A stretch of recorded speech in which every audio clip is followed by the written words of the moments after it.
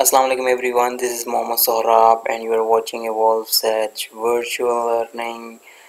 Guys, today we will discuss about dilutive security. What actually dilutive security is. Dilutive security is a security which can be converted into common stock, okay, and once we convert it into common stock, it will decline earning per share. Okay, this is the basic definition of dilutive security. Okay, dilutive security consists on options, warrants and convertible bonds. Okay, these are the financial instruments and we can convert these financial instrument into common stock. Okay, and once we convert these instrument into common stock, it will increase shares outstanding. Okay, let's understand the basic concept behind dilutive security. Okay guys, we have two options to finance our assets. Okay, we have two options to finance our asset. One is equity option and then second is liability option. Okay, equity mean when we generate or when we finance our assets by the investment of owners. Okay, and then second source is when we take loans, when we borrow loan and when we issue convertible bonds, so we can generate financing, okay, for our assets.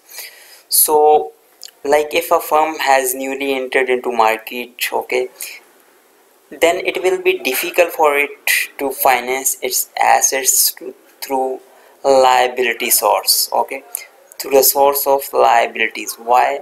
Because no one will ready to trust that firm and no one will ready to give loan to that firm. Okay, so in this case mostly firms issue dilutive security. Okay, dilutive security actually is financial instrument which provide option to the lender that he can convert that bond, that loan into common stock. So it gave option to the lender of that loan that he can convert that loan into common stock in after a specific period in the future. Okay, so in future that person can convert that loan into ownership. Okay, so this is how companies make their financial instruments more attractive to the investor. Investor get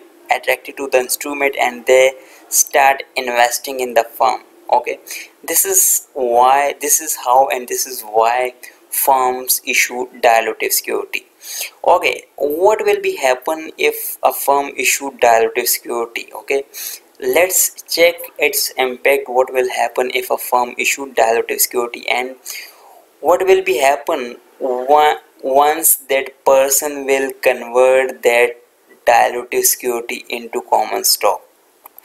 So conversion is called as dilution. Okay, and once a person convert that loan, that convertible bond into common stock, it will decline the earning per share. Why? Share outstanding will increase once that person will convert his bond into stock. Definitely company will issue some stock to that person. So that's why the outstanding shares will increase. Okay, so once outstanding shares will increase, it will decline earning per share of the company. So guys, once we convert dilutive security into common stock, there will be two impacts. Okay, one is it will increase numerator. Okay, numerator mean it will increase income. We will see how it will increase income. Okay, and then second impact will be it will increase denominator as well. Okay, denominator mean shares outstanding. Dilutive security will convert into common stock. Company will further issue some shares. Okay, so number of outstanding shares will increase once we convert dilutive security into common stock. Okay, let's understand its basic concept of dilutive security. Guys, once dilutive security convert into common stock, it will increase numerator. Here is numerator. Numerator mean income. Okay, why numerator will increase? Because we are going to add back interest expense which we are saving, because that debt has been converted into equity. Okay, now debt has been converted into equity. Now you don't need to pay interest expense. Okay, so now you are saving this interest expense, and this interest expense will be added into your income. You are paying this interest expense on debt. Okay, and now that debt has been converted into equity, so you don't need to pay this interest expense, and this interest expense will be added here in income. Okay, so your numerator will increase. Okay guys, once you have a debt, okay, normally whenever you we have normally whenever we have a bond or debt, okay, so we have to pay interest expense, right? So now that bond or that debt has been converted. Okay, so no need to pay interest expense. This is the feature of dilutive security. When dilutive security will convert from debt to equity, so you secured interest expense. Okay, because when you have issued dilutive security, you promise that person that he can convert it into equity after a specific period of time. Okay, so now when that person will convert that debt into equity, so you don't need to pay interest expense. Okay, so you are securing interest expense, and this interest expense will be added into your income. So this was the impact on numerator.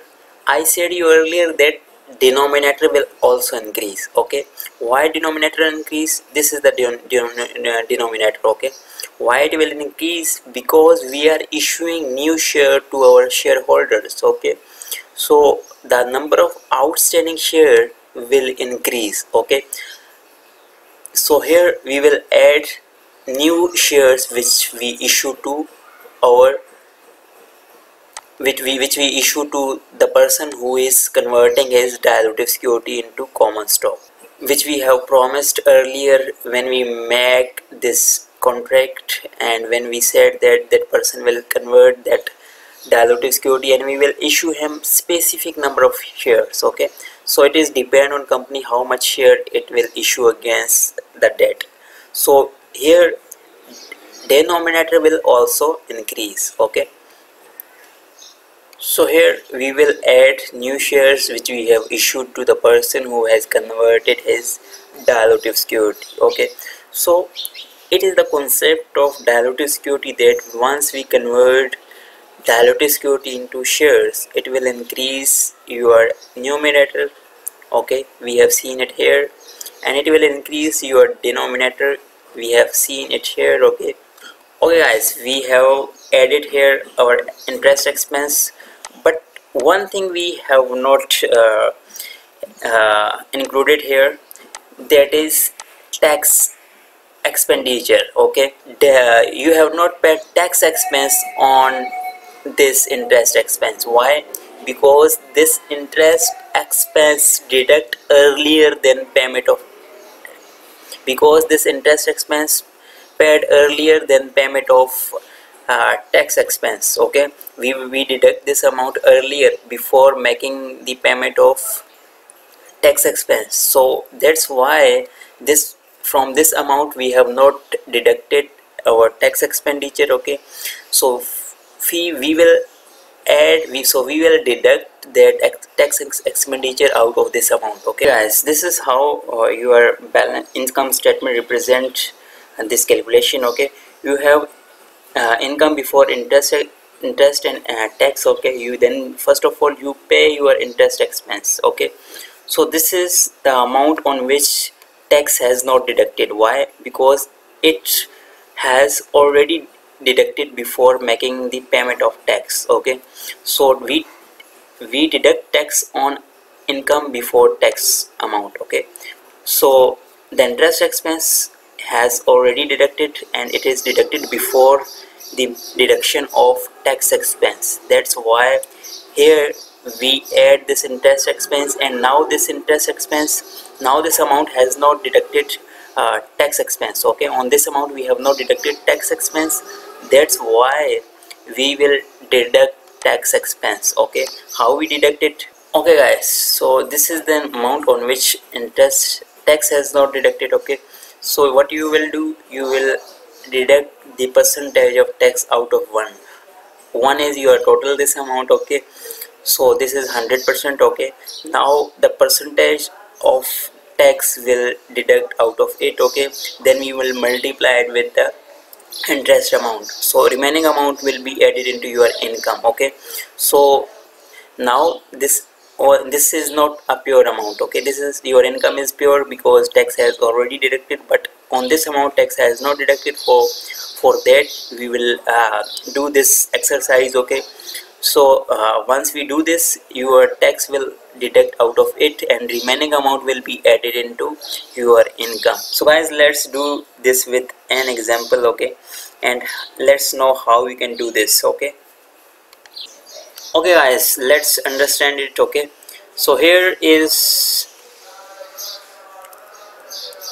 your company. Okay, your company has net income 1,20,000 and it has 30,000 outstanding shares. Okay, that means we will distribute this 1,20,000 into 30,000 shares. Okay, but after a specific period, and your company has issued 1 lakh debt at 6% interest. Okay, and that will be converted into 10,000 share after a specific period of time. Okay, so once you convert this debt into common stock, you will provide that person 10,000 shares. Okay, whenever you will provide 10,000 share, this will increase your outstanding shares. Okay, your outstanding shares was 30,000, and when these this bond will convert into debt into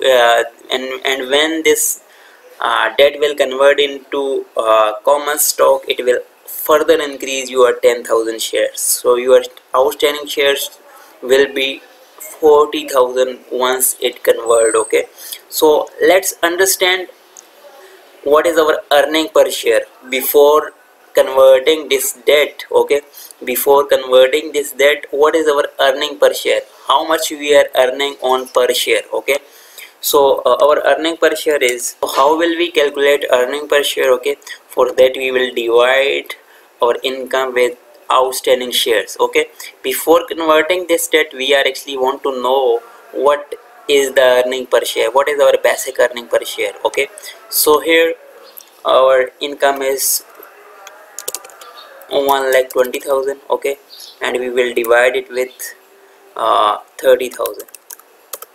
Okay, so let's understand it. 1,20,000 and we will divide it with 30,000. So right now we are earning 4 per share. Okay, guys, so now owners are earning 4 per share. Okay, and now what we will do, now we want to convert this 1 lakh into 10,000 shares. Okay, so let's understand what will be its effect on owners earning. Okay, right now owners are earning 4 per share. Okay, earning per share is 4 rupees. Okay, so owners are earning 4 rupees against each share. Okay, right now, so what will happen once we convert this 1 lakh debt into common stock? So once we convert it, 10,000 further share will be added here, so definitely our denominator will increase. Okay, denominator will increase. So let's check its effect, what will happen. Oh yes, first of all we have to calculate how much interest we are right now paying. Okay, before converting it, let's understand how much interest we are paying. So our debt amount is 1 lakh. Okay, we are paying 6% interest, and interest is 6,000. Okay, so as I said you earlier, when debt will convert into equity, so you don't need to pay this interest, you will secure this amount. Okay, so how much you will secure? You will secure 6,000. Okay, so let add this 6,000 into your net income, because you have saved this amount and now you are not paying this amount, because this amount has converted into common stock. This amount has converted into common stock. You don't need to pay interest expense on this amount. Okay, so we are securing this 6,000. Okay, how will we add this 6,000? Our income is, so we are adding this 6,000 again into this amount. Okay, but we are not securing this full 6,000. Why? Because on this amount we have not paid tax. So how will we deduct tax? We will deduct tax out of it. Okay, what is the percentage of tax? Tax is 40%, as we seen here. Tax is 40%. Of outstanding shares before converting, it was 30,000. Okay, now further some shares were converted. Okay, and number of shares which were converted are 10,000, as we have paid 10,000 share.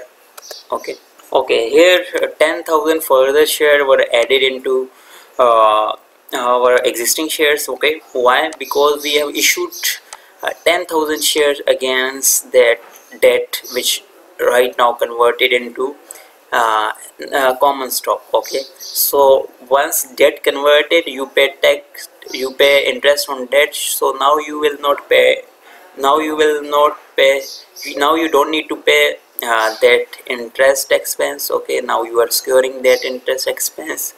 So the amount of interest expense is 6,000, and this amount will add it back to your income. Okay, but total in full interest is not added. Why? Because on interest amount you have not paid tax. So how, this is how you deduct your tax out of it. Okay, so this is 6,000 full amount, this is 1. Okay, then we will deduct 40%. So 40% amount will be goes to tax. Okay, in the form of tax, and 60% will remain into your net income. So let's understand how much it become right now.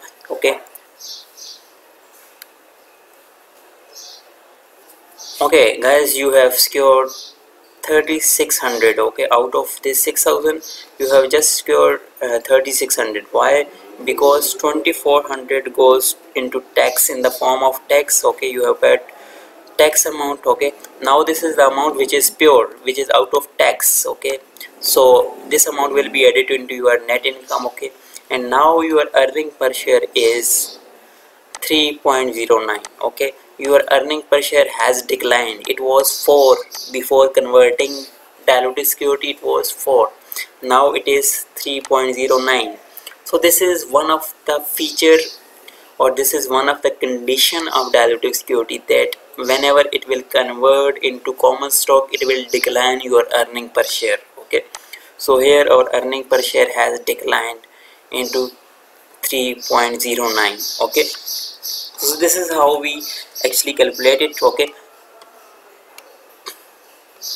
before converting dilutive security, we would have 30,000 outstanding shares. Okay, and we have promised that person, if that person convert his debt into common stock, we will issue him 10,000 share. Okay, when he have converted his debt into security, we have paid 10,000 share. Okay, so here our outstanding share were increased from 30,000 to 40,000. Okay, and on this amount we were paid tax, we have paid on this amount we have paid interest expense, and once it has converted into equity, definitely we don't need to pay for now interest expense. Okay, so we have secured our interest expense, and that amount has been added here into your net income. Okay, Okay guys, so here in this scenario there was no preferred stock. Okay, so here in this case there was no preferred stock. Okay, so in this company there was no preferred stock. If there is preferred stock, then what we will do, then we deduct that preferred stock out of it. Okay, then we deduct preferred stock here before distributing that amount into common stock. Okay, before distributing that amount into common stock holders, what we will do, we will deduct preferred stock here. Okay, so we will deduct preferred stock out of it, then we will add interest expense. Okay, so here there is no preferred stock, and it is the condition of preferred stockholders that whenever company make income, first of all it will pay to their preferred stockholders. Okay, once it paid to preferred stockholders, then it will distribute it into common stockholders. Okay, so there is no preferred stockholders, so I have not deducted it. If there is preferred stock, then what you will do, you will just deduct that amount from here. Okay, you will put a minus sign here, and you will deduct the amount of preferred stock out of it, then you will distribute that amount into common stock. Okay guys, this was from today's session. We will discuss new lecture. We will discuss new topic in our new lecture.